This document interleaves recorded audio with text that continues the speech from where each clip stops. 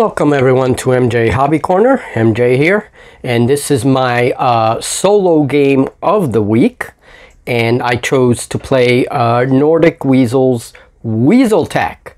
So for those of you guys that don't know, Weasel Tech is a mech war game that is heavily involved with narrative and campaign play. But the idea is that you can also play it as a duel with another player. If you didn't want to do campaign play, you can also play it as a solo game and just, practice the combat rules, however you want to play it. Those of you guys that know Nordic Weasel, you know that his games are very free. That there's a lot of freedom to do what you want in the rules. This game is very similar to the games 5 Parsec from Home, and at the core base, at the core mechanic, it's very similar to that kind of game, that kind of narrative play. And 5 Parsecs from Home is a fabulous sci-fi game. There's also 5 Leagues from the Borderlands, which is sort of the fantasy version. So basically, that's Weasel Tech. Weasel Tech deals with mechs. It is also heavily inspired by anime, so you have a very theatrical kind of combat system in play. So in this video, this is not going to be a great representative of the game. I'm going to say that right now, only because I'm going to be doing the first training mission, the introductory scenario. It is designed to really give you a sense of how the game plays, how the combat works. But we're not doing any of the campaign steps, right? We're not doing any of the narrative steps. So for that reason, I think the true flavor of these games, anything in Nordic Weasel, is that sort of narrative system that the games have, right? That narrative mechanic. So according to the introductory scenario, this training scenario is commonly used in pilot simulation training. So in this encounter, a strike force disengaged from a patrol must now break through an enemy screening force. So we already saw the enemy screening force, and so my guys have to break through, okay? So both sides enter the battle area with full awareness of the opposing force, making it a straight fight to the death.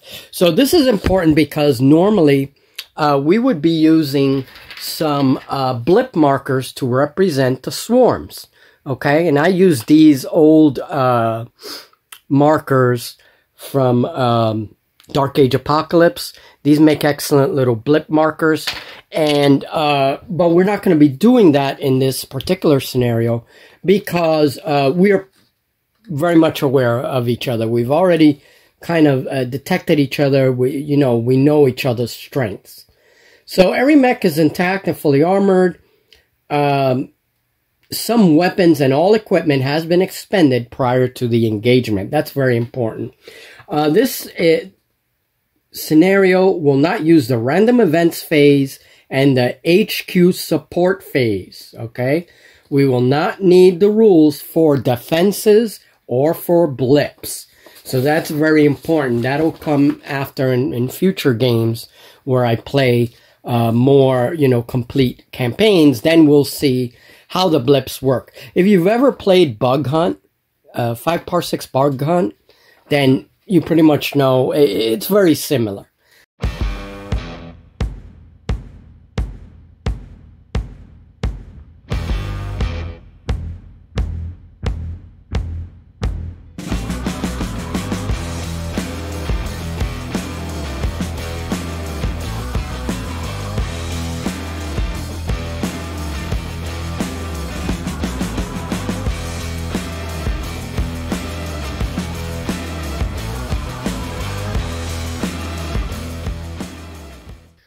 Alright, so turn 1, my Wraith is going to get 2 actions, 2 out of the 3 actions. And he is just going to move right up against a terrain feature. That's it. Okay, so he's by the tree here. I do not... Oh, I have line of sight to that swarm over there, behind the tree. So I think he's gonna take a shot. All right, so check it out. Okay, so Wraith has moved right behind the tree there, and I'm gonna say that's just like a small patch of forest, so his line of sight does cross the base of the tree, so he's gonna get -1 to the hit. He has +1 normally for the beam weapon, so now it's just straight dice. So I need a 4, and I'm just gonna roll the dice and see if he hits. So that is the unit of Macaw's Unit B swarm. And so I need, they have a screening of 2, so I need 2 or over to hit. I rolled a 4, so yes, they are hit. And that takes away 1 figure away from the base. So they're over there. Let's see. So one of these guys gets taken out. Boop. There we go. All right. So 1 damage to the enemy already, and I'm gonna just put a little explosion marker right there. Make it a little more dramatic. Okay, so that guy has been destroyed here in turn 1. Now we're gonna move on to the next phase, which is enemy elite phase. Yeah, okay, so the enemy gets to move now, and it's their elite mech that's gonna move, that guy over there. Let's see now. So he is a Mamba mech with movement 6. So he is gonna move towards the closest player at all time, and then if he can shoot, he can shoot. That is a forest in between there, so he doesn't have line of sight. So he's just going to move right here, and that does put him in line of sight of one of my mechs. There you go.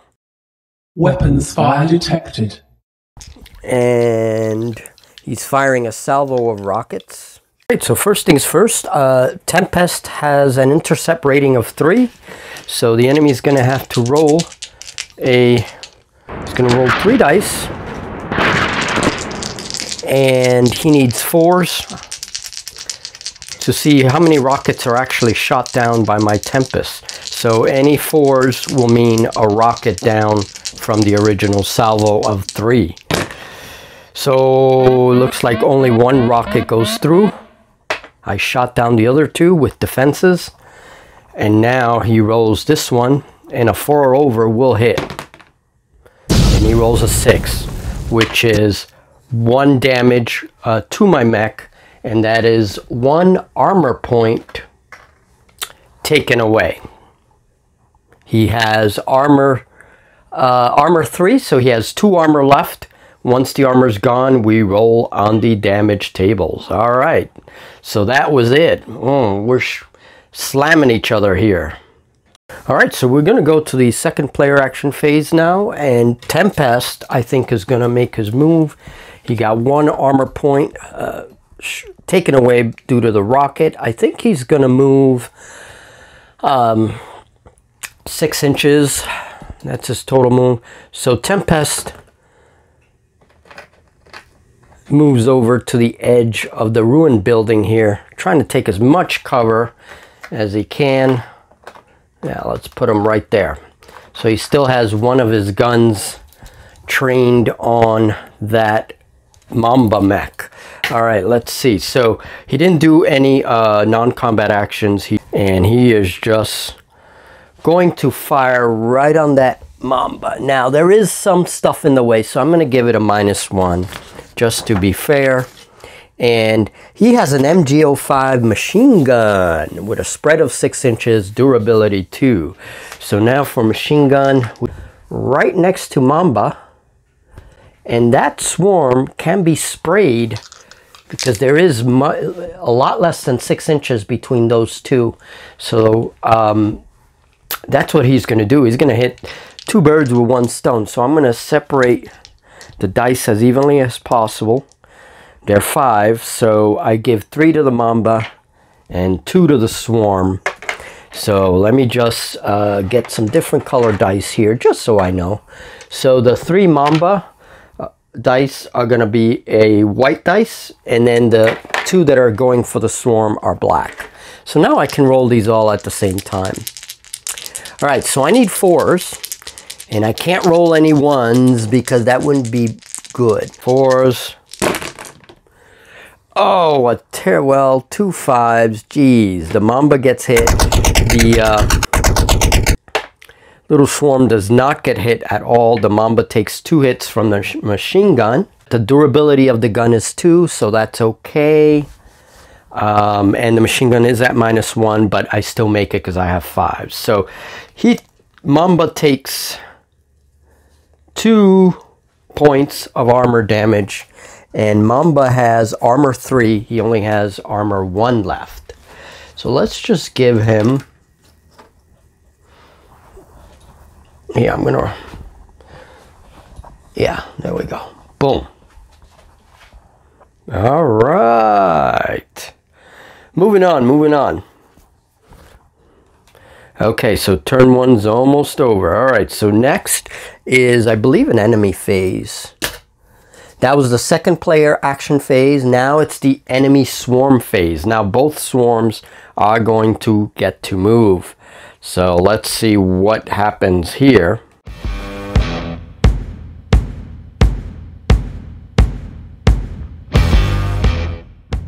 Okay, so Swarm A, which is another 3 macaws. This is the 3 macaw base. He's going to move, they're going to move 5 inches towards the closest enemy, which is that guy over here, my Tempest. Okay, so they move forward and directly in line of sight with Tempest. There's nothing really blocking them. So they are going to fire. They are armed with beams, firepower 1. So it's going to get 1 die. And I need, let's see, in order to hit with my beam, Tempest has a screen rating of 2. So they need 2s to hit. Let's see if they are successful. That's not good, little suckers. And they roll a 2 exactly. Oh, man. All right. So, yep, they do hit. It does hit, I mean, and that's another armor point. Let me see. They don't get any pluses with their beams or anything like that. Yeah, and it's only 1 die. Okay, so he takes another point of damage right here. Tempest does. And we're just going to put the next thing. By the way, I'm going to just mark these on my sheet with little markers so I know who moved. It's only 3 of them to keep track of, but I'll just do it anyway. All right. So now that that swarm has moved, taken its action, we go to Swarm B. And by the way, they have a screen 1, which means that my beam, last time I made a mistake, the beam was supposed to hit it automatically because the screen rating is the number you need to hit with the beam. So screen rating 1 means you roll a 1, a 1 or over, and that's it.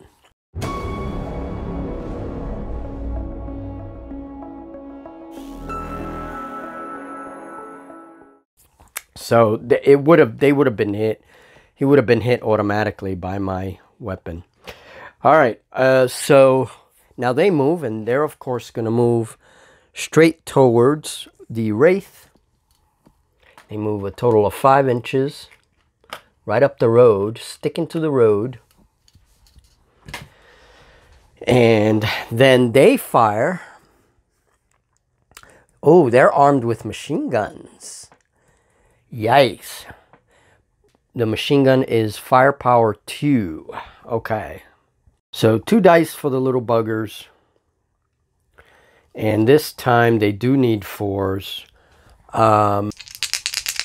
So they roll 2 dice. The swarm rolls 2 dice. Hit on 4s. And that is 2 hits. I take 2 points of damage to the armor. He has armor 2. So he no longer has any armor. His armor is done for. And that means if Wraith is hit again by anything, then he's going to roll on the mech damage tables. And that could be very bad. So not good for the Wraith. He is smoking. So we have no enemy defense phases in this game. We do have an enemy reinforcement phase.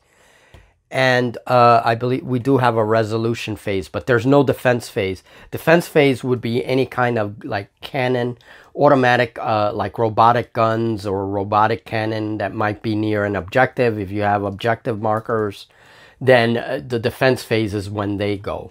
Anything that's like robotic missile launchers, anything like that. So I think seeing the explosion here on his two comrades, let me just, which way is he going to go? Well, there's two enemies here. So Warhound is decided to move his 6 inches. Again, close to the bridge as much as possible. These guys are huge. So for the machine guns, he needs 4s right now. Yikes, I got 2 1s. Oh, that's not good. Because I rolled 2 1s, which means the gun jams. Now, there's 2 hits there, but I'm going to check something real quick. Alright, so the machine gun jams, unfortunately.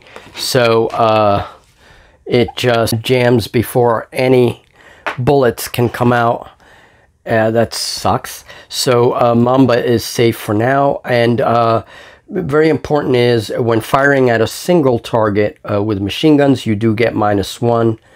So -1 to hit at an enemy if you're firing at a single target, which he should have been firing at both targets, and I missed that. And then that's a critical mistake. Rather than firing at the single target, do my spread so that I can hose all of those. So that was my mistake. I'm going to keep it because I made it. And so in the honesty of the game, that is a failure. Okay, so he does get -1 because I'm firing at a single target. Even then, he's within 10 inches, so he hits on 4s. Anything beyond 10 inches for a machine gun, you hit on 5s, okay? Plus -1 if you're doing all shots on one target. But I really wanted to take Mamba out, so that's why I kind of pooled all my machine gun hits on him. Alright, so that is the end of turn 1. Nobody needs to move. That is the end of turn 1, going on to turn 2. Alright, so once an enemy is taken out, then the reinforcement phase kicks in. I roll to see if the other enemy swarm comes into the game. But since no one has been slain yet, we skip the reinforcement phase. We skip the enemy defense phase and just do the resolution phase.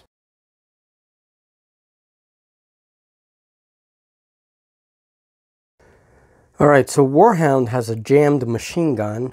So he's going to get a shooting action. So he's going to have to use one of his actions, his shooting action, in order to unjam the gun. And then unjamming the weapon requires a shooting action and succeeds automatically. So he unjams his weapon, and then he's going to move, actually going to cross the river. So Warhound has a movement of 5 inches. He's going to lose 1 inch due to the river. So we'll just give him a total of 4 inches. So he crosses, splashes into the water, and appears on the other side of the bridge. And line of sight is blocked because of the bridge, so he's going to have to do something later. So he's activated. So that's really good to know about the guns. So Warhound has moved, and that is the first player action. We now move into the next phase. Wraith has a speed of 9 inches. He also has an airspeed of 8 inches. So he's going to shoot first. In this game, you don't need to worry about moving and then shooting. you can either shoot and move or move and shoot. So that's kind of nice.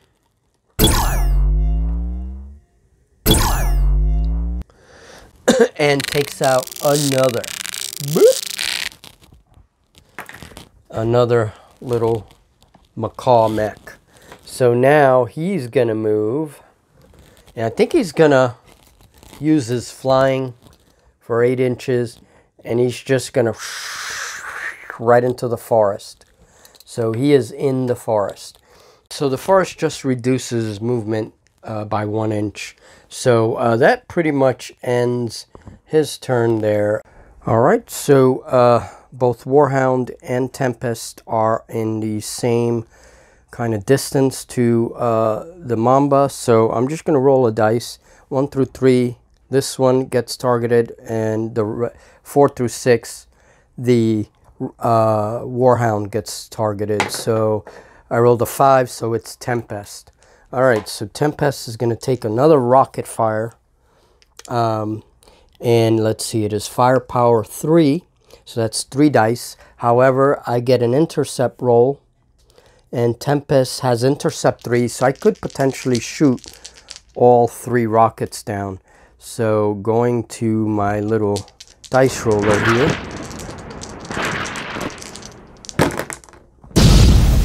All 3 rockets were shot down before Mamba could do anything. So that's good, that's good. Okay, so now that Mamba fired, he's going to take action. Mechs can go through the water, so I'll just put him on the river here. He like moves into the river. So I'm just gonna say that the river will take away 1 inch of movement, just like forest. Okay, so he is behind that bridge there, taking cover. And that was Mamba, the elite enemy. So now we're going to go to the second player phase. All right, so before I do anything here in turn 2, turn 2 is almost over. I only have 1 more mech to move, and that's Tempest. It is the swarm phase. So this swarm here has to do a bug out test. So we roll 1d6 because there's only 1 figure left on the tray there. Okay, we're going to have to roll on the bug out test. So let's see, I rolled a 1. 1 through 3, the last pilot decides not to join their comrades in death. Reinforcement phase. We are going to roll to see if another swarm comes in. The swarm that's on reserve. All right, so those macaws bugged out. They said later. And now we're going to move to the other swarm. So the closest enemy, and they're going to move towards the closest enemy. And they always run, so their movement is 6. Running is just your full movement. So they are going to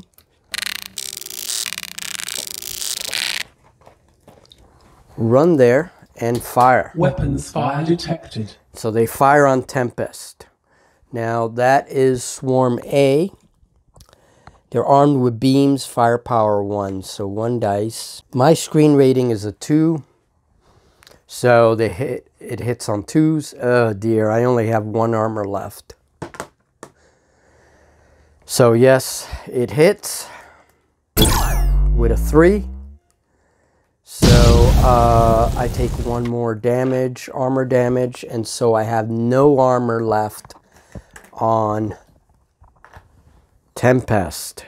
So the next hit is gonna be on the damage table. That's so Tempest with no armor is gonna run up and squash one of the little macaw mechs.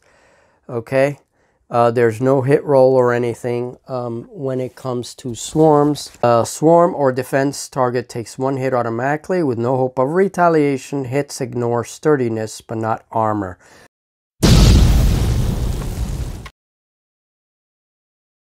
Basically, 1 guy is taken out, is crushed by Tempest. He did a stomp. We have to roll on the reinforcement table. All right, so the scenario gives me the reinforcement phase. I roll a d6, and on a 5 or a 6, an enemy swarm arrives. And that is a 4, so no enemy swarm arrives, and turn 2 is over. Turn 3 now. All right, so there's no non-combat option or equipment that I want to do, so I'm going to activate Wraith, and he's just going to move, stomp over here by the building. Not that it's going to give him any cover, because as we just discussed, as long as a mech can be seen, it can be fired upon. There's no real cover bonus due to the size and power of mech weapons. So he sees Mamba and he's going to fire his beam. Now, Mamba has a screen of 2. So I need 2s to hit. So let's go to the dice thing here, dice tray, and roll. He rolls a 2. Okay, rolls a 2, so it is a hit. Add armor 1, so he's going to get another armor damage. And so now Mamba has 1 armor left, so I'm going to mark that over. Yikes. All right, so that activates Wraith in the first player phase. Now we move on to the elite phase. Now, for the elite phase, Tempest is the closest here. So, fire his rockets, 3 dice. And first things first, I get to fire my intercept roll, which is also 3 dice. So I'm doing an intercept roll as he fires a volley of rockets. And I roll all 4s. None of his rockets do any effect. So as they came at me, Tempest shoots them down. So he does get an action still. And I think he's going to stay put. He's not going to use his movement. He's going to stay put. He has an enemy on lock, so he's not going to move. All right. So that ends his activation, and now we are going to go straight into second player phase. Now, second player, I have the option of moving Tempest or Warhound. I think I'm going to give it to Warhound. And Warhound does not have launch capabilities, so he's just going to... I'm going to take an inch away for that forest terrain that he's going to be crossing. So he moves 5 inches into the terrain piece here. And that still gives him line of sight to Mamba. And now he's going to fire, let's see.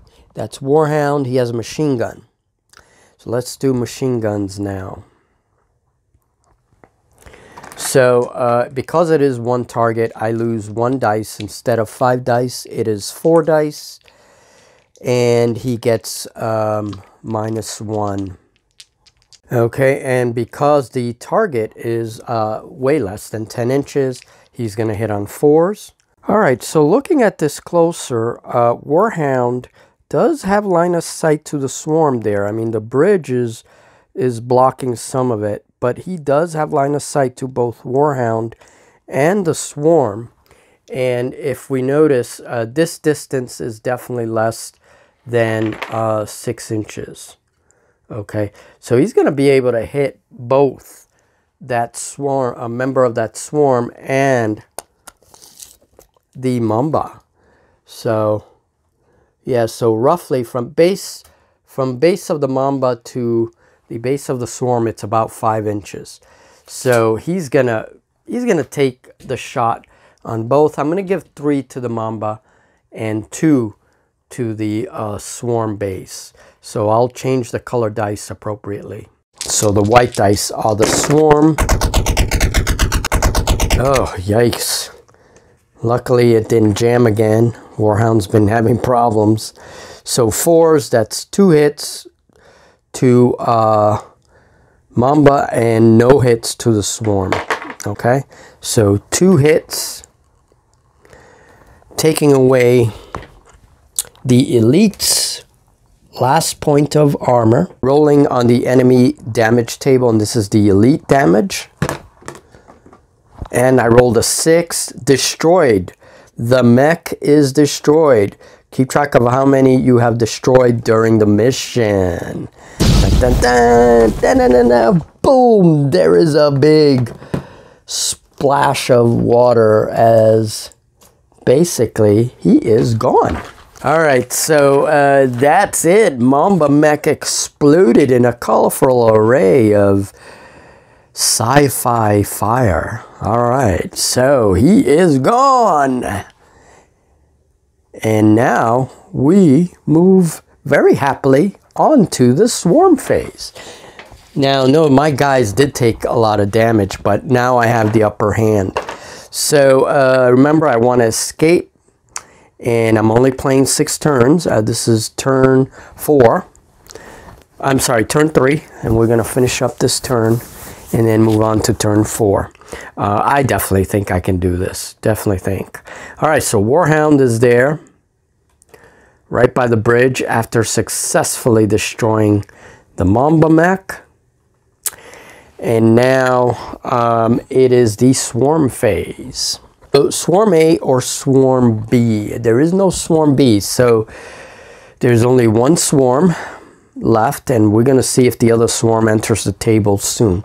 So he's going to move. The Swarm's going to move back, because they try to always be within firing range. So they are armed with beams. Firepower 1, so 1 dice. Weapons fire detected. And my screen for the Tempest is 2. So it needs 2 on the dice. All right. And he has no armor left, so that sucks. Beam. Yeah! Miss. Yes. Right. He misses. Pew. The beam hits the wall there and whatever, it just misses. So yay! Tempest is good. And now for the last mech. Oh wait, I think, yeah, the last mech is Tempest. He's going to get to go. Alright, so let's see. Tempest is going to fire his machine gun. Okay, now if I want to, I can do a berserk mode with the machine guns, which gives me 3 extra dice, but then the machine gun cannot be used again for the rest of the battle. So it is very tempting because he has, let's see, he wouldn't be able to use his machine gun again, but he still has a beam weapon. So for the sake of drama, let's do that. He's going to go berserk. So Tempest is going to fire on the Swarm. Now, the way I'm doing it is the Swarm does not give the minus rating, because although it is an individual base, there are a lot of little mechs on that base. So I'm not going to count it as a single target. So basically, he'll get the full armor rating on Berserk mode, but that's going to overheat his gun, and he's not going to be able to fire the gun again this round. But that's okay. I don't care. So he's going to go berserk. He yells, and they hit on 4s because the Swarm is very close. Oh my goodness. Are you kidding me? All right, well, it causes 2 hits at least, and that gun is done. I mean, not only is it jammed, but it's just completely overheated. It is done, but he does wipe out both mechs on the base, and that's going to end the game. Well, let's see, because I'm going to see if the enemy comes in. If he does, we'll continue with 1 Swarm, but I mean, the game is pretty much done at this point. I could end it, you know. Let's just see, out of curiosity, if the other Swarm comes in so I can continue practicing. So it ends at the end of turn 3. 4, no. It's either a 5 or a 6. So no enemy swarm comes in. Something happened with the reinforcements, or they decided that no way, man, we're not going to go into that battlefield. So that's it. Game ends, and my 3 mechs can now, although they are damaged, this guy has no weapon left. Well, he has a particle beam. So they're all going to escape through the necessary table edge. Yeah! All right, and that was Weasel Tech. A little bit rough because I'm not feeling 100% well today, guys. I hope you excuse it. I forgive any mistakes. I was doing mistakes, and so going back and correcting them and all that stuff. But basically, that's it. This was a very simple demonstration of the game. Remember, the real flavor of this game is the campaign settings, right, that you can play with this game. It's the campaign tables and all that. Also, there were a few phases we didn't add in this game, and in the next game I want to add equipment and maybe an objective or something, so that we could play the full phases in the game. Also, if you add any defenses on the table, like either robotic guns or something like that, they don't move, they stay put. Usually around objective markers, you'll have those kinds of defenses. They have their own phase that they go in. So, a very cool, very cool game, very fast. I do like the rules very much. I love the whole thing, the way the rockets work and the way everything works. Pretty cool. So that is it, guys. We'll see you in the next game. And this was another MJ solo game, Weasel Tech. We'll see more of this game in the future. Hopefully better representation of the rules. Talk to you soon, guys.